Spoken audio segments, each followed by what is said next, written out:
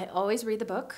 I say I end up reading the book almost 3 times if you think about it, because I read it just as anyone would to read the book and get the story. And I take notes while I go on anything the author might say about how they sound, shifts that I need to remember when I'm in the booth, that this scene goes a totally different direction than the one before, something like that.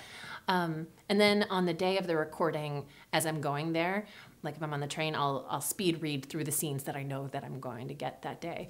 And then of course that you do all that work, so hopefully when you're in the booth, you can forget all of that and just be very present and playful. So I find the more prepared I am, the more I'm able to do that.